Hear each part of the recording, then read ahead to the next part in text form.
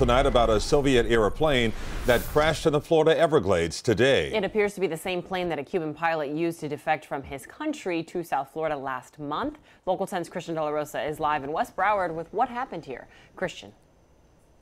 So bizarre. We are coming to you live from Max Fish Camp off of Chrome Avenue. This is the closest we've been able to get to that crash site. And like you said, this plane making news twice.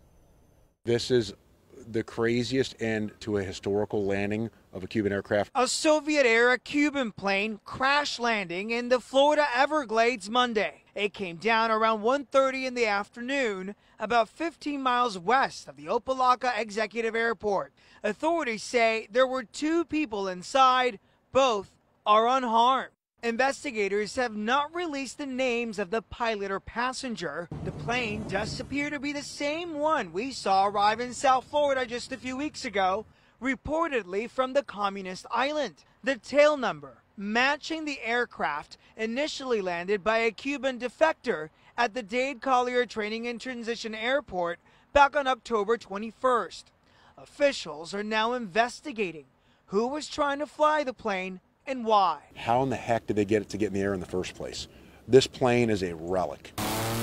The crash site is near Max Fish Camp. The plane itself went down on top of a levee. Camp owner Marshall Jones knows the area better than most. The marsh outside of that area is about waist deep water and about 3 feet of muck below that. This could have certainly ended differently.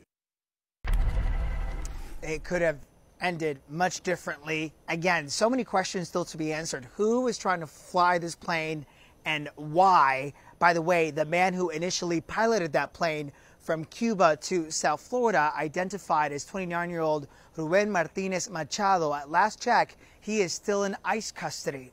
We're live in West Broward tonight. I'm Christian De La Rosa, Local 10 News. Christian, thanks a lot.